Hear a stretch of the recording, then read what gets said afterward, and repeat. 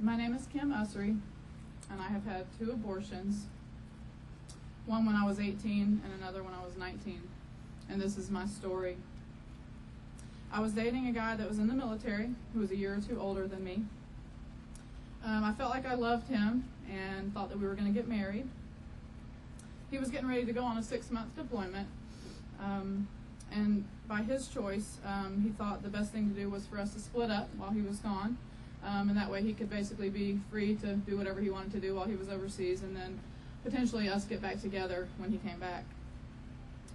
A couple months after he left, I found out that I was pregnant, and because of our situation and where he was, and I wasn't going to talk to him while he was gone, I didn't know how to even get in touch with him to discuss it with him. Interestingly enough, the pro-choice thing, people say we feel like we have all of these options. I didn't feel like I had any options. I was actually getting ready to go away to college, and so I felt like the best thing to do was to just go ahead and have an abortion. Didn't think long and hard about it. I didn't discuss it with my parents, didn't really talk to anybody about it. One person I did decide to kind of at the last minute, because they said that I couldn't go by myself, that I had to have somebody drive me. I spoke to my next door neighbor, and it was a guy that was a good friend of mine. And he agreed to take me. And the Lord reminded me years later, but that he actually tried to talk me out of it. He was a 17-year-old Catholic boy, and said that he would do whatever he could to try to help me raise this child, and be there and be supportive, which I thought was really amazing. But I didn't even think about all that at the time. Went ahead and went to the clinic. Interestingly enough, the way they have it set up at this particular clinic, you go into the front, and they have a typical waiting area and all of that. And so I was waiting there, and went ahead and had the abortion. I don't remember anything about it. I did have full anesthesia, so I was completely knocked out, if you will, during that time. And afterwards, they ushered me out the back door into the alley. And that's the way they do it at this particular clinic. And I remember him picking me up and driving me home, and actually went to his home, which was next door to where my parents lived at the time. And they didn't even know I was actually there, because I had been in his car with him. And they gave me antibiotics and all of that.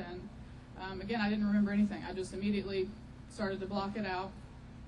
Went away to college, got up there, and my parents didn't know anything about the choice that I had made and what I had done.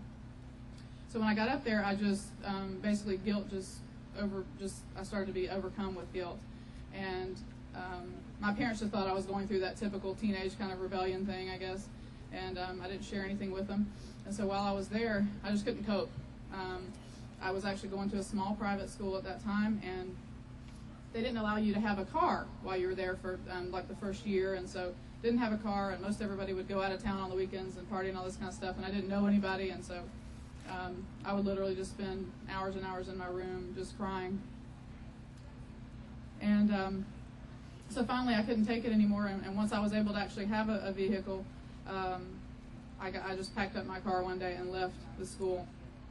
I ended up moving about 45 minutes away from where my parents lived at that time, and never told them what the deal was, and actually specifically didn't get a home phone. This was all before cell phones and all that. Didn't get a home phone because I didn't want them to call me. And so the only person I talked to for this probably 7 or 8 months time frame was my grandmother. And again, never shared anything with her about the abortion that I had had, but she was always really supportive of me and just loved me.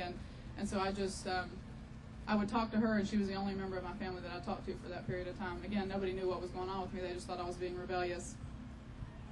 And so fast forward a few months, and so I find myself into another relationship, and started dating a guy, found out I was pregnant, and again, we had been using protection and all those things, and at this time I decided I was going to have the child, and went to the clinic to just get some prenatal care and all that kind of stuff.